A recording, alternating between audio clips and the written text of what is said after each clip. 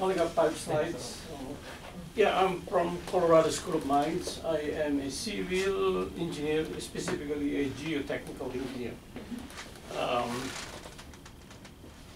My host is the University of Chile, specifically the Faculty of Physical Sciences and Mathematics. I'm in the Buchek campus, not very far from Park O'Higgins. My host is Dr. Felipe Agustino Choa. He's a young and upcoming professor, also civil engineering, did his PhD in Purdue. I'm also being helped by my classmate, my PhD classmate, who owns one of the biggest consulting companies in geohazards in Chile. So he's a pretty wealthy guy, so I'm taking care of. Okay, I hope to take a short trip to Asunción, Paraguay in October for the Latin American Rock Mechanics Symposium. Okay, what's the motivation for our project? Well, we all know about climate change. We're all worried about it.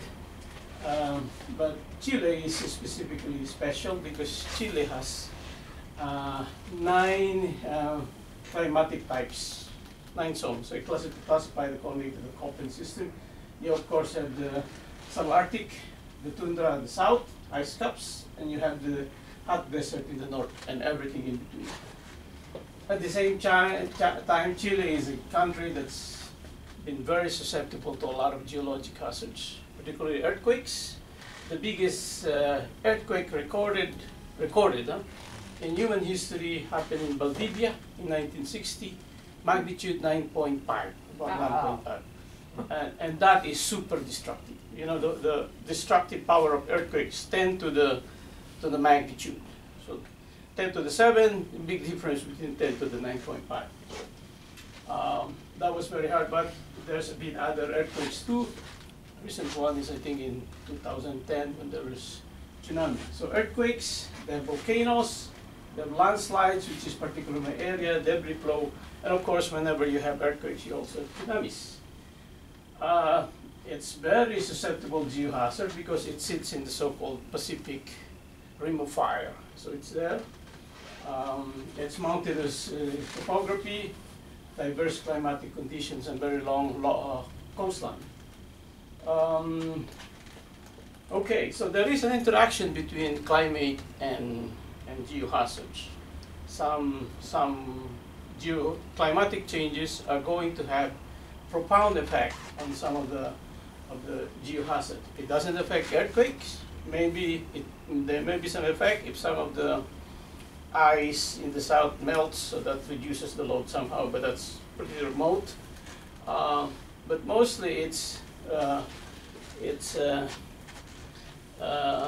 rainfall, drought, melting of ice, melting the snow. This changes the topography of affected areas.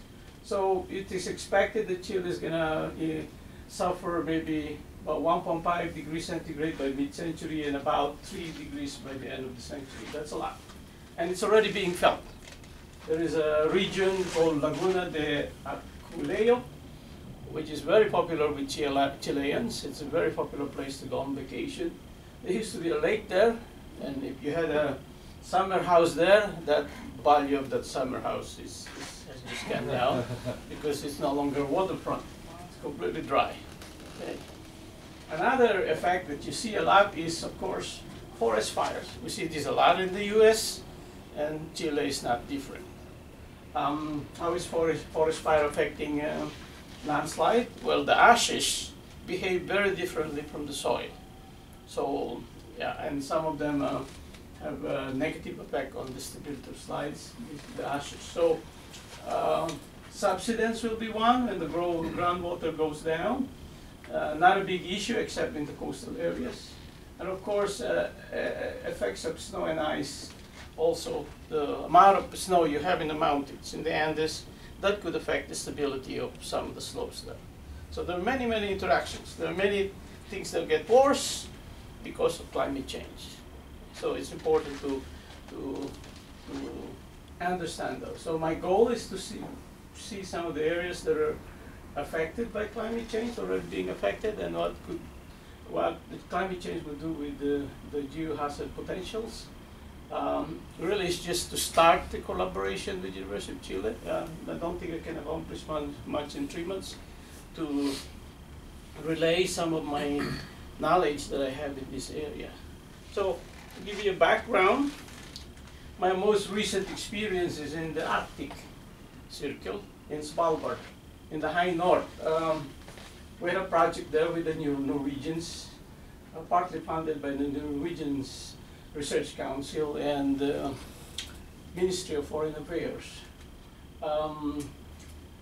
The poles, the North Pole particularly, is now undergoing the most rapid temperature change. So if you want to see an acceleration of the effect of climate change, go to the high latitudes, and you will see how important it is. So the idea here was that Svalbard uses coal to power its community. There's only about 4,500 people living in Svalbard, but still they need electricity. That electricity is generated by coal. There used to be a used coal mining community in Svalbard. By the way, Svalbard is a multinationally controlled island. Okay, serious islands. There is a treaty. Several countries have a right to explore this. You have Chinese there, and there's a lot of Russians. There are 2 villages there, Barentsburg and Pyramiden. Pyramiden is completely abandoned. By the way, if you're looking for a trip of a lifetime, go there. You can see everything. The northernmost statue of Lenin, the northernmost balalaika, the northernmost swimming pool, the northernmost piano, you find it there. Anyway, those are coal mining communities. The only remaining coal mining community there is also Russian, but run by Ukrainians. Is in Barentsburg, very remote place. So coal. Now, what they want to do is to make a system in the North Arctic, whereby they will capture the coal from the electric plants, power plant, and try to put it back into the ground. So we did a lot of geological survey to try to capture it and inject it back to the ground. Now you have to put it in a place that's going to stay for long. And I found that one of the good areas was permafrost. We hide it under permafrost, but the irony is that the permafrost is also going to disappear. So anyway, so this is part of the trip that we did. We organized students, we brought them to several places. We have to wear polar suits. And you wonder why the students are learning how to shoot polar bears. And fortunately, yeah, you have to carry rifles because of polar bears are getting angrier and hungrier. They live on ice floes, rightfully so, and the ice floes have disappeared. And they have become cannibalistic, start everything, and they will eat everything, including humans. So fortunately, the south, we only have penguins, so I look forward to visiting the south as well and see what is the difference. You say cannibalistic, you mean they're eating each other? They're eating each other. Wow. Eating each other. So anyway, yeah, they are the most susceptible animals right now by climate change.